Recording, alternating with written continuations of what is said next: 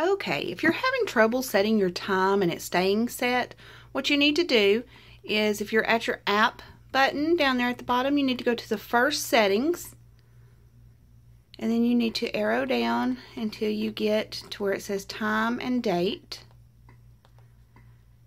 You click on it. Then you're going to go up here and you're going to unclick where it says automatic date and time. You're going to go down and make sure your date is set correctly. So I'll go over and change that. Then you need to make sure your time is set correctly.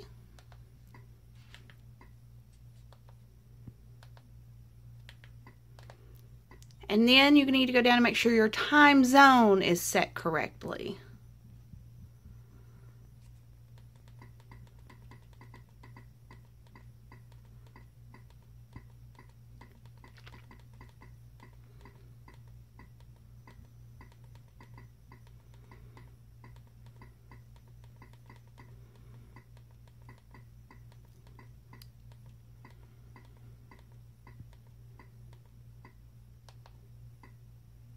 Okay, and then if you want to use regular time or military time, you can change that here.